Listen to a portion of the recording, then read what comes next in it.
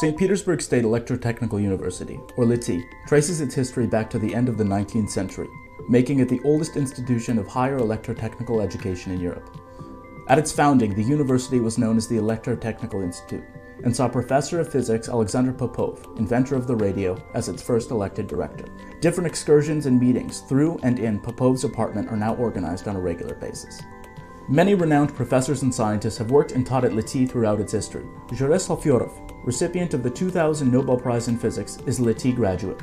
He worked at the university for more than a decade and headed the central department at the Yov Institute. It was at LETI that Russia's first school specialized in electrical engineering, radio engineering, computer science and informatics, nanotechnology, and biomedicine were formed.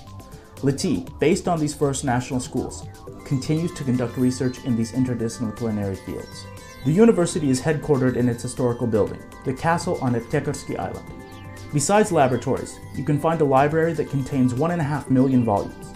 Here students can access different electronic libraries from all over the world, including the British Library and the United States of America's Library of Congress. At present, nearly 7,500 students from every region of Russia and from 54 foreign countries study at the university.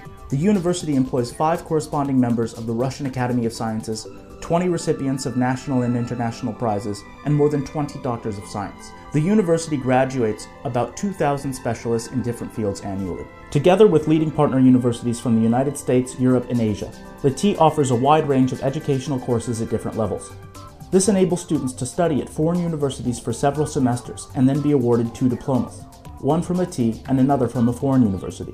Intercultural communication at the international level is one of the most important aspects of LETI's work. The university has long-standing and fruitful academic relationships, not to mention years of scientific and technical cooperation with universities, research centers, institutes, enterprises, and companies from 35 foreign countries. Joint scientific and educational laboratories open at LETI quite regularly. The university has closely cooperated with such companies as Siemens, Altium, and Motorola. A recent agreement lies in the opening of a laboratory run jointly by LETI and Finnish company Benek. A cooperation agreement between the university and IBM was also inked recently. Famous scientists regularly lecture at the university. At the end of November 2013, American Professor James Butler, a recognized authority on physical and chemical diamond surface analyses, lectured on the use of diamonds and cutting-edge technology. Today, LETI is housed in several buildings located in the center of St. Petersburg, next to the Botanical Gardens.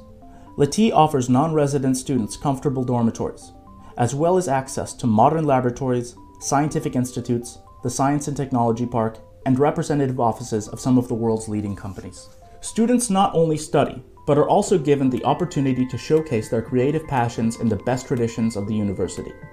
Students can play sports, sing, dance, and participate in an intellectual contest called What, Where, When, a choral festival, and the Spring in LETI festival. LETI is still one of Russia's leading technical universities. It is considered, and has been recognized, as being among Russia's best universities. In 2013, LETI won the St. Petersburg government's prize for education.